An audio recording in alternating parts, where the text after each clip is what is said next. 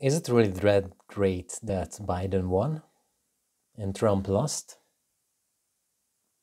Hi, folks. Gabor speaks.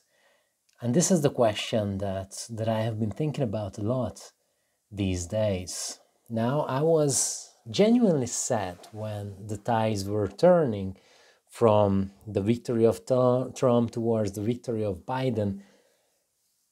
And I was thinking, why? Why is that?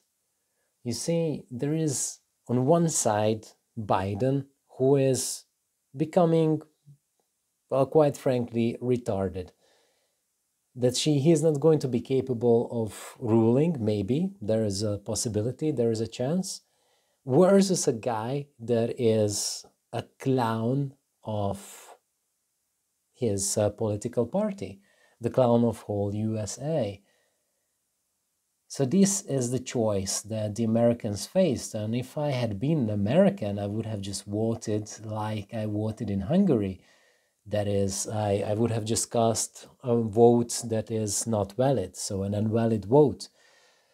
Because I'm not voting for lesser evil. You know, if something is evil, then I just don't vote for it. That's it, period. This is how I think about it.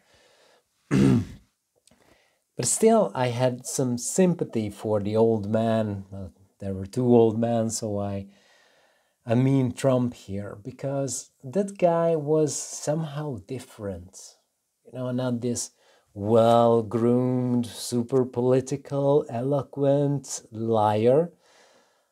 He was a very unsophisticated liar, you know, that was really refreshing.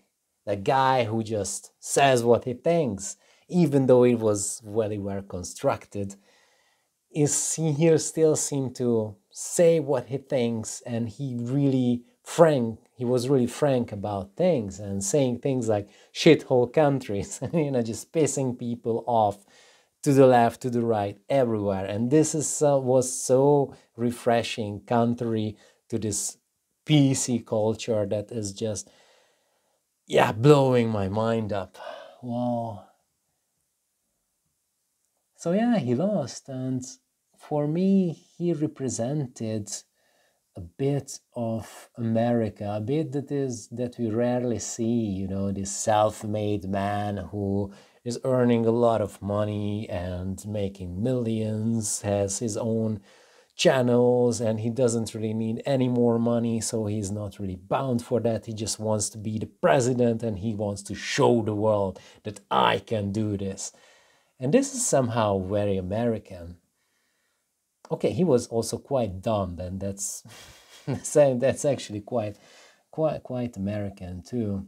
Well, dumb in a European way, yes, and doesn't really know much about books, you know, like not so well read probably, but he has something, this can-do attitude, that is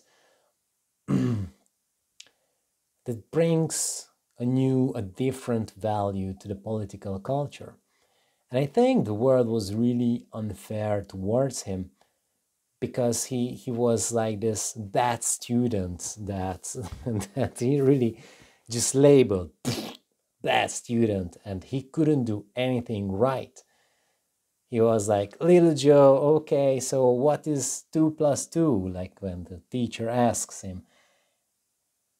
This is just a theoretical something. That's okay. Like, little Joe, what is 2 plus 2? Oh, it's 3. Oh no, little Joe is 4, but it's okay. You will learn next time. Donald. Yes. What is 3 plus 3? 5. You are stupid. You didn't learn again. I thought that you are going to be like this. You are not good for this class. Get out. So this is, I think, how the mainstream media and also this the common opinion handled Trump. And for most of the reasons, it was unfair.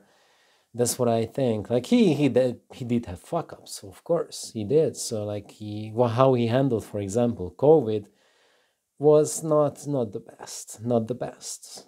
but he fucked up mostly the same way that other leaders fucked up, just not taking the whole thing very seriously and not really preparing for it at all. And yeah, with the American healthcare system, not even Barack Obama and I don't know, Ronald Reagan combined could have handled this situation. That's 100% sure.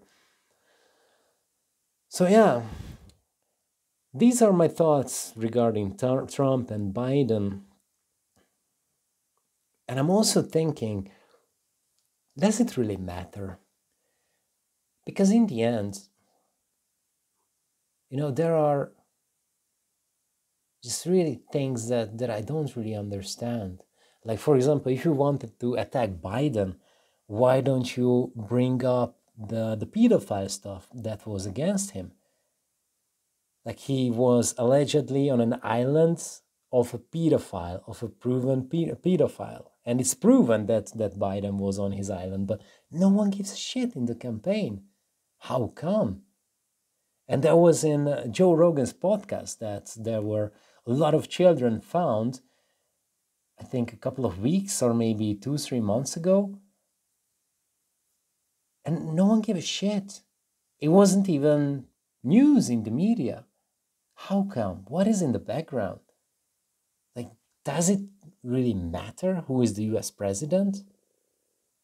Like, of course, for us, Trump was maybe better for us Europeans, especially Eastern Europeans, because he wasn't so confrontative with the Russians. He also solved the ISIS problem with the help of Russia, of course. But this thing seems to be like a huge, huge plot. And I have no idea what people or anybody is plotting for or against, but this is just not right. Like Biden wrote the bill, which is the bill of the Patriotic Act. Yes, he wrote it. That was then put into law in 2001. So what the fuck is going on? I don't understand. I don't understand what's going on behind the scenes in US politics. And maybe I have some little sentiments for Trump, although I would not vote for him. But in the end, it's just complete mess from what I can see. I don't know. What do you think? What is behind? What is behind US politics, and what could be the big picture? Let me know.